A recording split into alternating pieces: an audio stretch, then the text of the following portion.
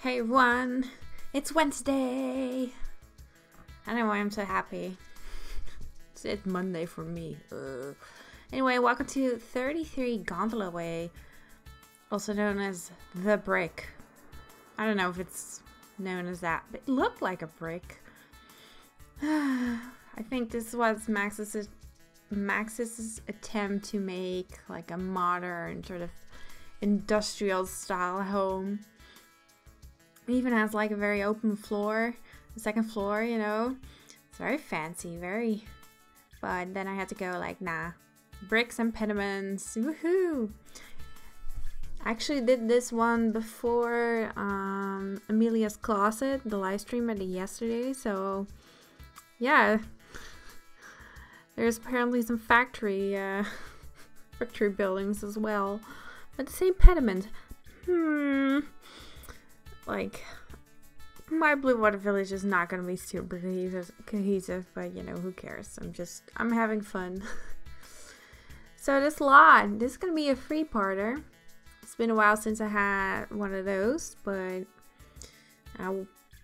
decorating took a little bit longer than I expected. Of course, this video, just the exterior is a little bit shorter. Well, yeah, it's alright. As you can see, I had some difficulties with the windows. I really wanted to use those add-ons for the new Gear City window set that came with it. Ooh, I don't know which expansion pack they came with. Anyway, they're really cool, really, you know, the kind of factory living, industrial style, and they look really nice. And yeah, I really like the lot. It's very simple. It's, you know, like I said, just a giant ass brick. But yeah, I'm very, very happy with how this one turned out. So I did move the front door to the side because, you know, I wanted to keep the side facing the road to keep it a little bit more symmetrical. And I don't have any new Gear City add-on doors, so yeah, I just use those Windkeeper ones. Yeah, one as an entrance door and another as a, you know, entrance to the garden. So yeah, this lot had actually has some great potential, like the whole split level idea. It's really cool. It's just, you know, Max is trying to keep it under 20k, so it's very bare bones, and the silly idea is nice. It's just, it doesn't really fit Bluewater Village in my opinion. It really looks like something that should be in downtown, so that's a little odd, but you know, we'll run with it. So here I'm trying to pick out, you know, a floor that looks a little bit older, you know, kind of used, a little bit grungy. Not full on grunge, but don't worry, just a little. Of course, you know, I should have guessed it. I'm gonna use all of this floor. It's one of my favorite floors, I think. Curious Bee made it, or, you know, and I think another person also made a version of that. It's a really nice wooden floor. You know, it looks kind of grungy, but not like, it's not too gray or anything, you know, or very bright. It just looks kind of used, but still it makes sense that, you know, something like this, a factory would have that kind of, you know, floor. So as you can see, I really wanted to put out like a spiral staircase, but you know, of course the game isn't that smart, so you'll have, it's annoying with the floor, so I finally settled. Oh god, getting tired. Maybe I should stop recording these before dinner. I was so tired. Anyway, so yeah, I just settled for normal stairs and, you know, some railings. It's not gonna be these. It's just gonna, of course, gonna be the holy simoly industrial stairs. You know, I should have known. Of course, matching fence, and they that fence has a really nice edge cap, so It's really one of my favorite fences. I use it all the time in very modern lots, and I really wish there were more fences with like that little cap, because the floor edge is very ugly. I know there's like mods with all sorts of colors, like if you want to have a grungy one or a very clean modern one or a wood one or whatever, a stone one, you can get those, but all of them are just not. You know, it just depends on the lots. You know, sometimes I want the grungy one, sometimes I want a white one, so that's why I really like it when the fences have those edges. Anyway, that what I just did was you know, wall off a very small garden. It's of course the little entrance.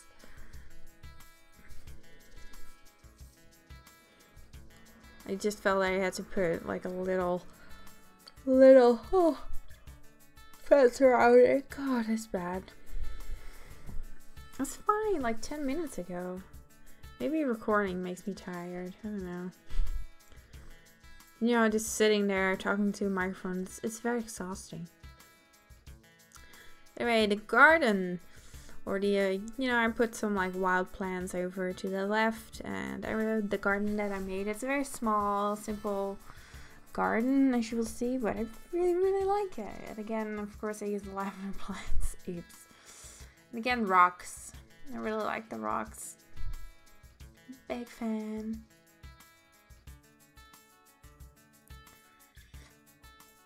So yeah, this is a little bit more wilder. I tried to, you know, keep it a little bit more simple. But of course, as you can see, I still ended up using some plants. I can't help myself. It's so bad.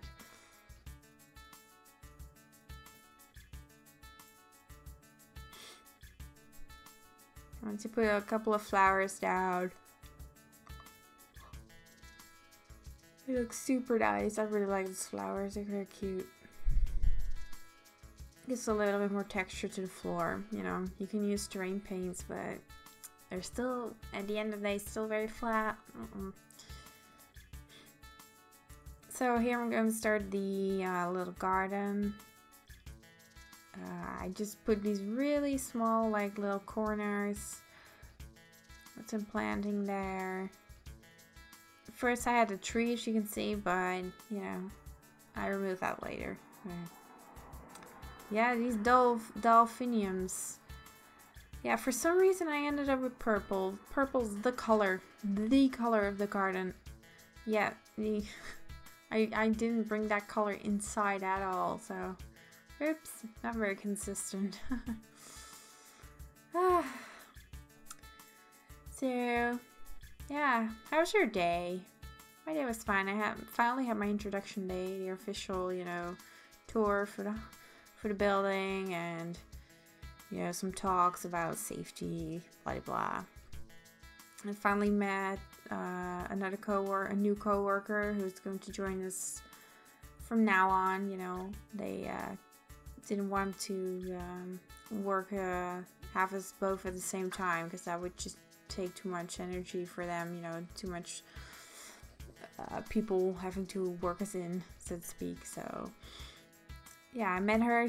I really like her, and we were very similar in thought and in our likes.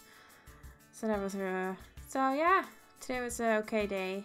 But I got to go home very early, like 2 hours early than normal, so that was nice. I was very happy about that. Feels so nice being home early. So now I can record some audio. Anyway, what point are we? Okay, wait there. Yes, architectural details. I never use these pipes, and I was like, this is an industrial lot. I have to. And as you can see, I also tried to use these air ducts, but they just didn't work well. But I also tried to put some of the pipes outside, but I just couldn't, just didn't work, you know.